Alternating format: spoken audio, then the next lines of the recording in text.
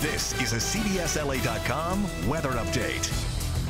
Good Friday afternoon. Warmer temperatures ahead for our Friday, right where we should be this time of year. We will top out in the upper 60s to lower, even mid 70s for some areas, especially in the valleys. That's where we will see the warmest temperatures. Arcadia at 75 degrees today, Glendale at 74 as we head out to the IE. San Bernardino in the mid 70s, Fontana lower 70s today. And hey, if you are headed out to Dodger Stadium tonight, things looking great for the game against the Diamondbacks tonight. A little bit cooler as we head towards the 9 p.m. hour. The game starts at 7:10.